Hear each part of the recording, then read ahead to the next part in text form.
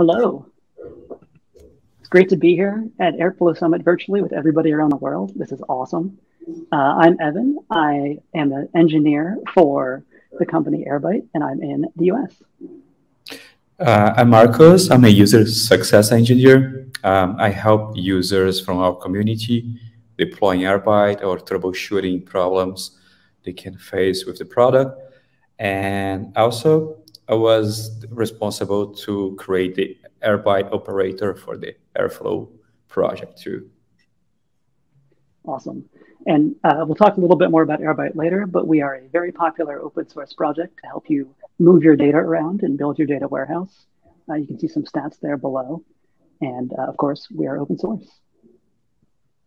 So this talk focuses around a demo we prepared. Here's the link. If you go to github.com, airbyte-hq/airflow-summit-airbyte-2022. This talk is meant to inspire you, to show you some examples of how we can use all of the open source tools that can be automated, checked into Git, and automatically tested and deployed to run your data stack like a more traditional software engineering project and get the reliability as test coverage and everything else out of it. So of course, we have an example that we'll be walking through and really just meant to inspire you, to show you some of the cool stuff you can do. So what is Airbyte? Airbyte is an ELT tool. Hopefully, it's a term familiar to the attendees of this conference, but a quick overview. In the dark olden days of 10 years ago, when you were making your data warehouse, you did ETL, extract, transform, load, because filling in that data warehouse was a slow and expensive process. So you only wanted to store the data that was useful and meaningful to you, which meant you had to kind of do some pre-computing modification of that data on the way in. Now, in the modern days, with our gigantic, infinitely scalable cloud data warehouses, Snowflake, Redshift, BigQuery, et cetera, we do ELT, which means that you take the data, you put it in the data warehouse in its raw or close to raw form, and then you transform the pieces you want in the way you want. This is better for a couple of reasons. One, you always have your data around should you need to modify it or try to do something again. And you can go back and adjust with the data you have stored, which is a lot more useful.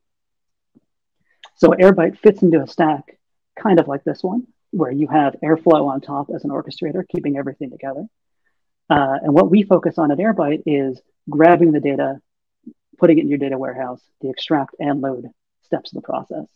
So we focus on extracting from databases, API sources, files, you name it. We have over 100 different connectors and more coming. We can grab the data wherever it is and put it into your data warehouse. Then we use a tool like dbt to modify, transform, get the data in the way you want it so your customers can use it, making various views on that data, various data warehouses, et cetera. And then finally, you'll visualize it with a tool like Superset or Looker. You'll activate that data, maybe doing some reverse ETL, maybe doing some data science on it, and really anything you can think of. And so Airbyte really focuses on the left part of this graph, getting the data into your data warehouse. And that's what we do. So I am required, of course, to say the phrase, the modern data stack, in every presentation at this conference. But really what's most interesting about this is the workflow you can get at when you have modern tools. So really what we're going to talk about is the engineering workflow you can get using these modern tools. Because data teams are engineering teams. We have a product we are building. We use software to do it, and we have customers using that product. We're an engineering team. Our users are probably internal, but still, we need to be fast, reliable, agile, make sure it doesn't break, make sure it has a good uptime. And three of the most important tools in our tool belt to do that are version control, good tests, and continuous deployment. And expanding on that, what it means is using version control, most likely Git. You can track your changes. You can roll back to an old version if something goes wrong. And there's some sort of process around making those changes active, a pull request or a code review, something of that nature. And when you have tests, you can be confident that when you make that merge, when that pull request is merged, you have confidence that nothing is broken. And if you have confidence nothing is broken, you can get closer to continuous deployment, which means every change is automatically deployed, or at least to a staging environment before a production environment. And because everything is tracked, giving it to different environments is not so tedious. Maybe it's a different branch for each environment or something like that. And so all of the new tools that have come out in the last couple of years really are focused on this workflow. How can we get everything checked into Git? How can we easily deploy it? And how can we write tests against it? And so that brings us right to the Octavia CLI. By the way, this is Octavia. Octavia is the Airbyte mascot, the octopus. And as you'd expect, it's a CLI command.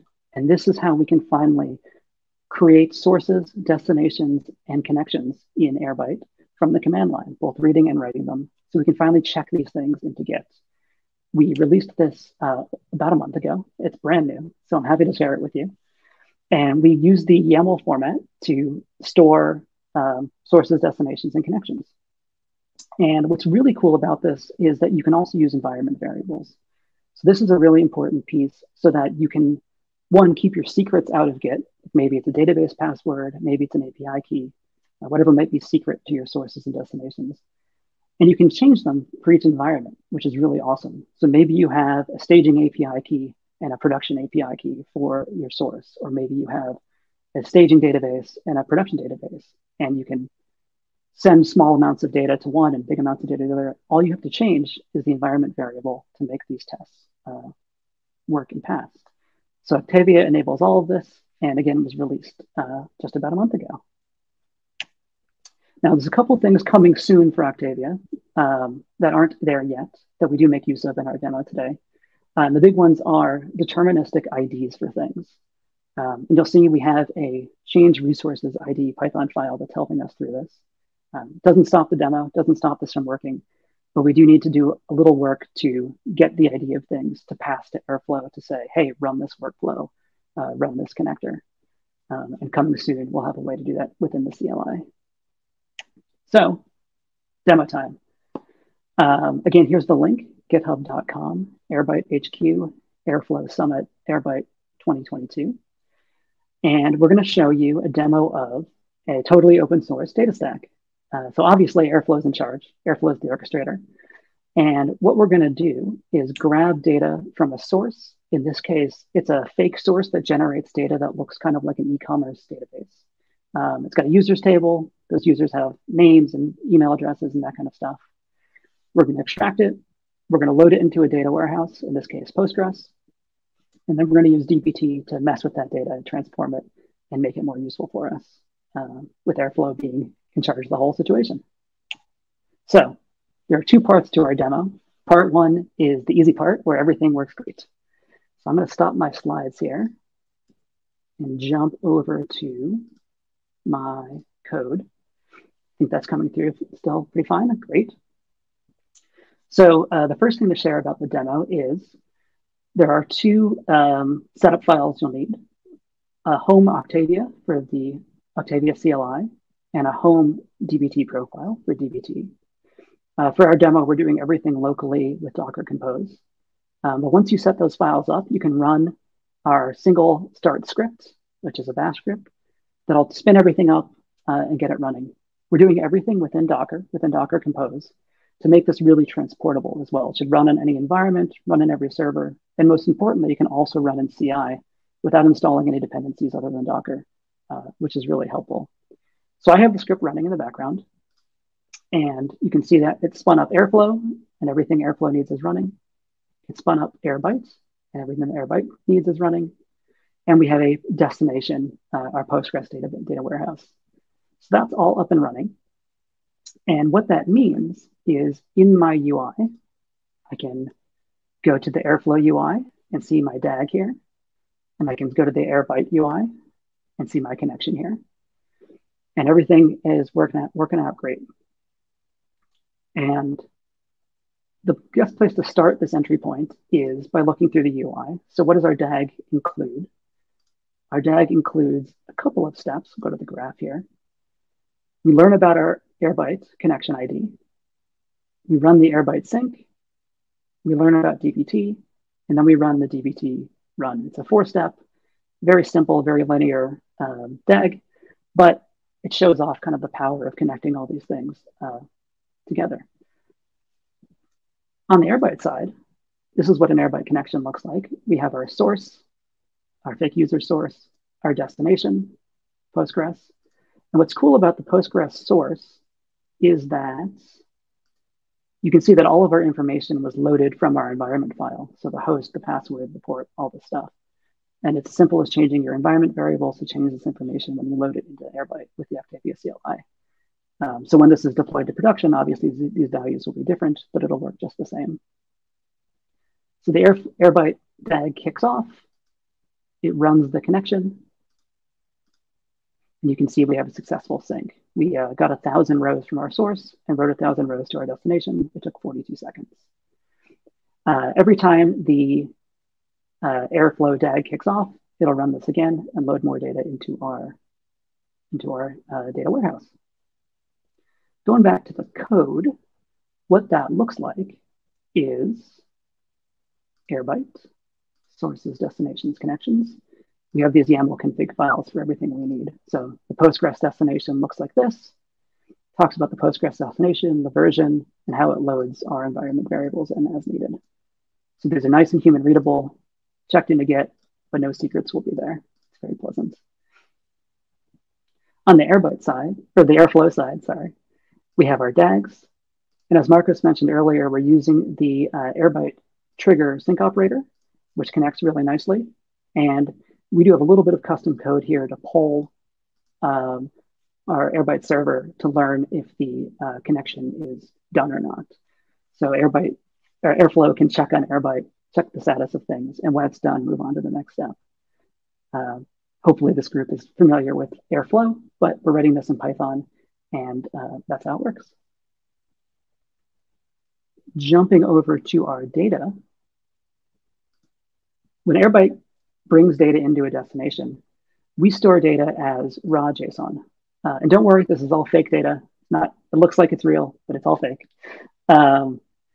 We store data as raw JSON. It's a big JSON blob like this, just with the timestamp that we got it and whatever we got from the source. So this might have come from an API. This might have come from another database. It's all stored kind of raw here.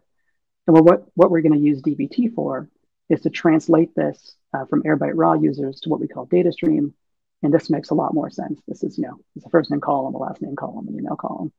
Pretty standard dbt transformation.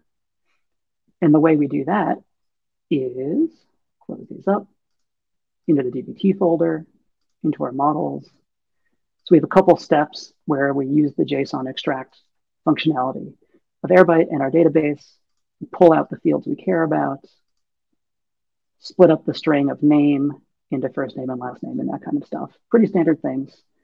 But this is how our dbt process runs as well. And again, it's all orchestrated and controlled by Airflow.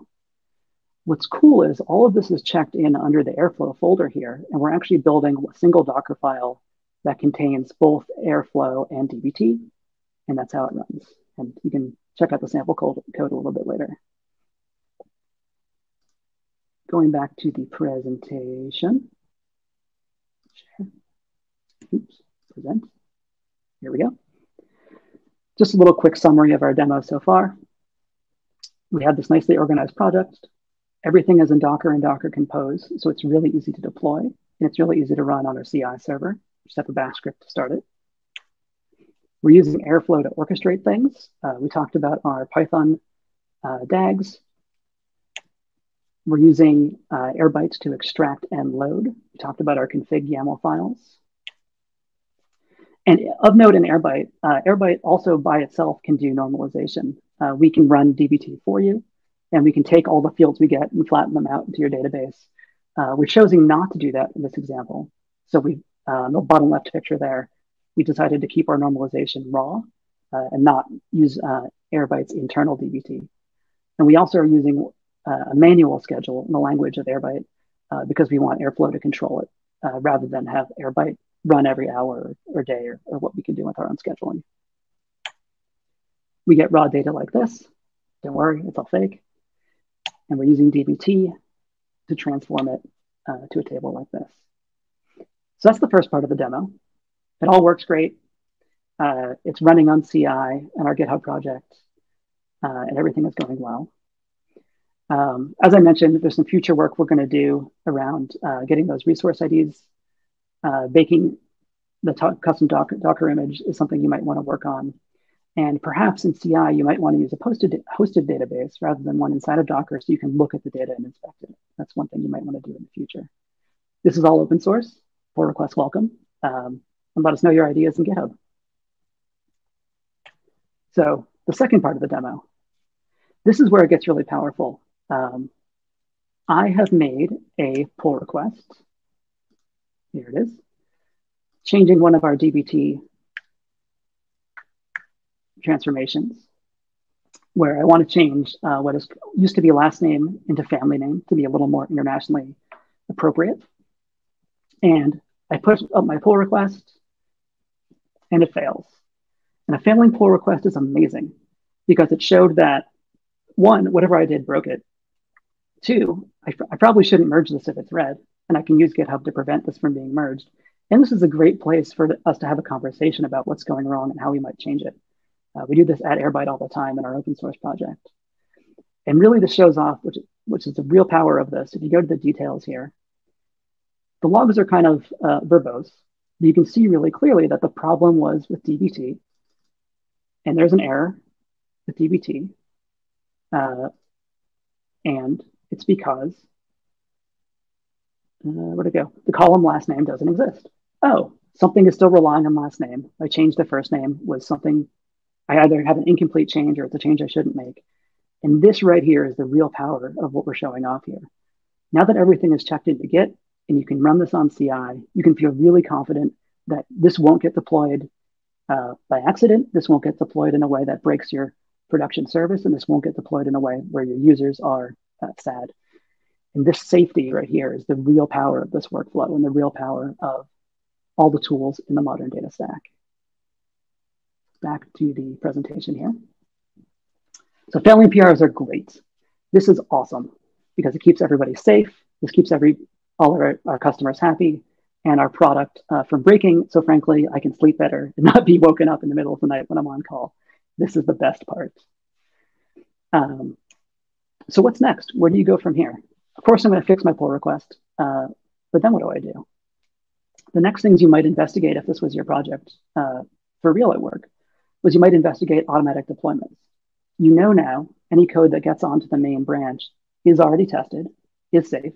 Maybe I should deploy this to a staging server automatically, or the production server if you're feeling bullish and confident. You might also want to investigate doing some health checks on your production data because you're going to be changing it rapidly. So you should do some checks against the data and make sure that the data you expect is there. And most interesting for this context of this toss is you can write some better tests. So what we've written so far with our script that runs the whole thing is an integration end-to-end test. It's really kind of a blunt instrument. It runs Airflow, it runs Airbyte, it runs DBT, and it either succeeds or fails. That's really important, but there might be kind of problems hidden inside of that.